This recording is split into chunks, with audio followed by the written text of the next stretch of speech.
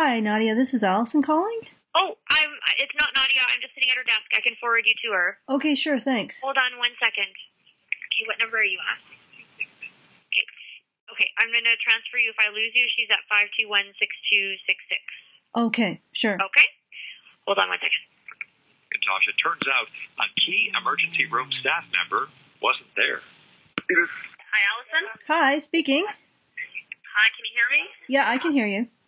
Okay, let me find out why I cannot hear you. Maybe I Yes, I got it. You got There was it? a button on my phone that I had to press. Okay, I'm just going to get this set up for a record. Okay. Okay, and the levels look good. So I'm just going to get you to tell me your first and last name and what we should title you as.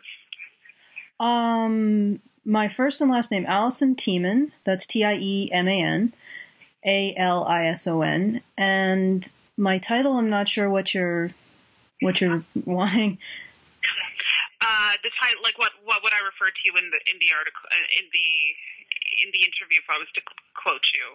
Well, right now I have the title of a senior editor at A Voice for Men. That's perfect. That's exactly what I'm looking for. And okay.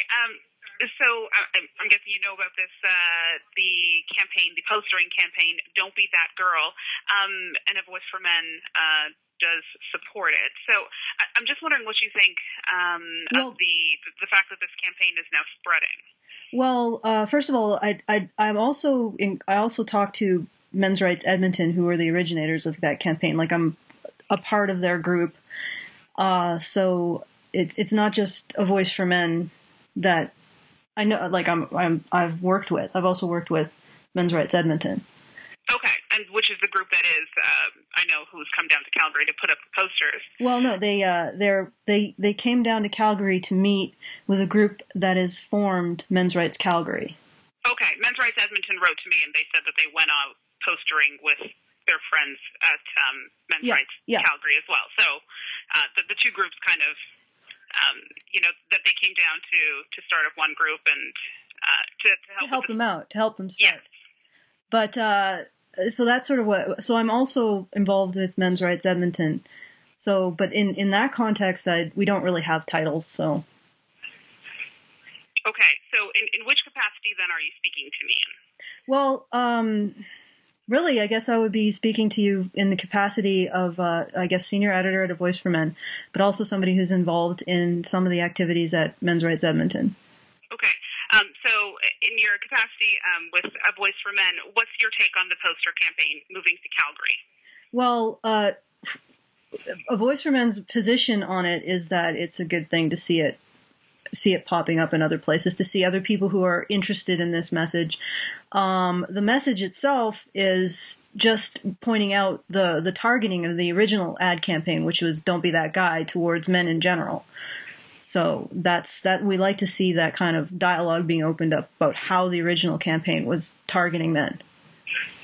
And why do you think you said it's a good thing to see it spreading? Why do you think it's a good thing?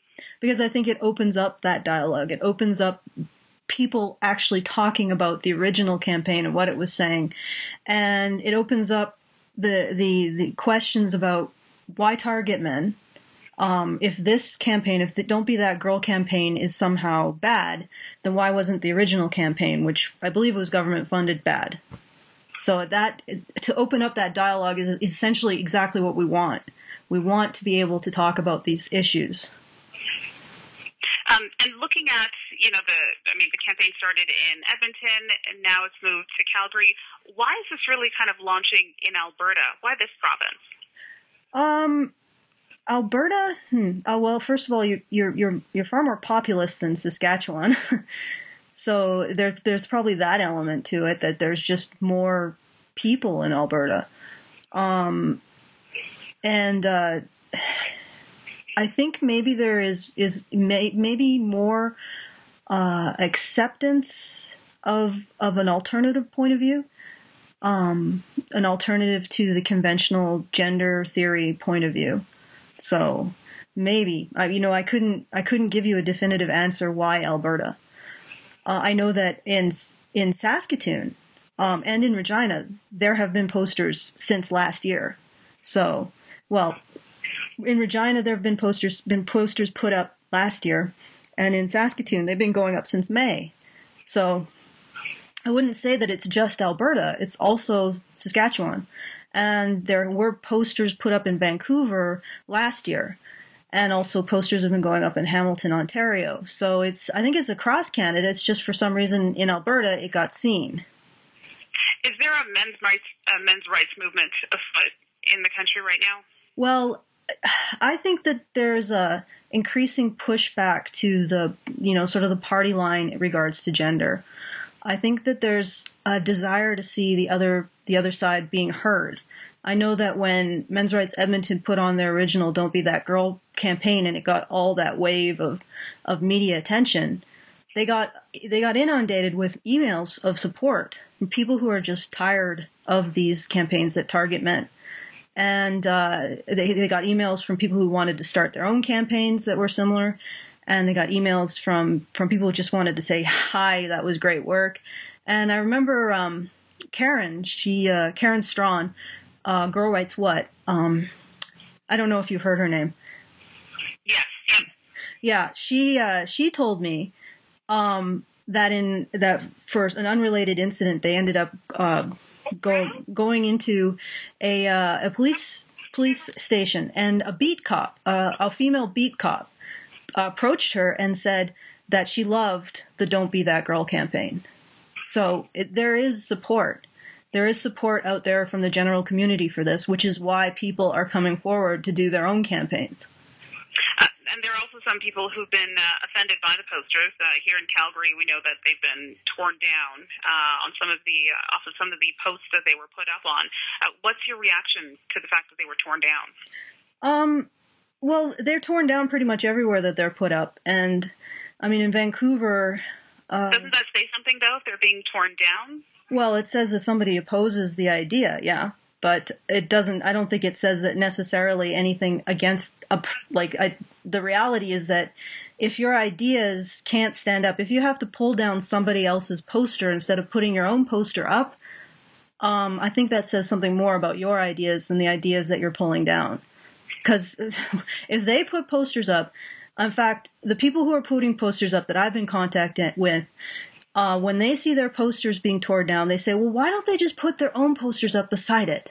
And then we can discuss it. We can, I don't know, have a poster battle, but whatever, not this pulling it down, not the defacing. Put your own ideas out there." One woman who contacted us and who tore the posters down, she said that she found them offensive. Can you see why some people would find these posters offensive? Well, my problem is that if these posters are offensive, why aren't the originals offensive? Why are the originals offensive, in your opinion? Well, for exactly the same reason that these posters are offensive. If you are to see them as offensive, they target a specific group of people for what is a non-gendered social ill. For example, false accusations. It's not just a problem with women making false accusations of rape. There's also a problem of men engaging in vigilante justice against people who have been falsely accused of rape. So in reality, the false accusation problem is not gendered. Again, the rape problem is not gendered. It's not a situation where it's appropriate to gender the perpetrators. So in both cases, they are offensive for the same reason. So the idea is to open the dialogue about why one is acceptable and one isn't. Are we going to see this campaign maybe in other forms or the same posters in other cities across Western Canada, Eastern Canada, or the rest of the country, really? I think that from what I can tell, yes, there is going to be more of these posters being put up, more of different kinds of posters being put up, because the "Don't Be That Girl" campaign is just the one that got noticed. There have been, there have been others that have occurred that didn't get any recognition. For example, I did a poster design that simply asked, "Do you have compassion for men?" And that was put up in Regina and in Saskatoon. I don't think it was put up in Alberta, but it never got much media attention. That's also been torn down and defaced. In fact, it's been torn down and defaced with some pretty vile stuff, actually. And it's simply a poster that says, "Do you have compassion for men?" do you? With a picture of a man who's in obvious distress. And what's offensive about that? Why does that need to be torn down or defaced? Okay. Thanks so much for this, Allison. I'm just going to stop recording. That's the end of the interview, but I just have a few more questions. Just give me one moment while I save this.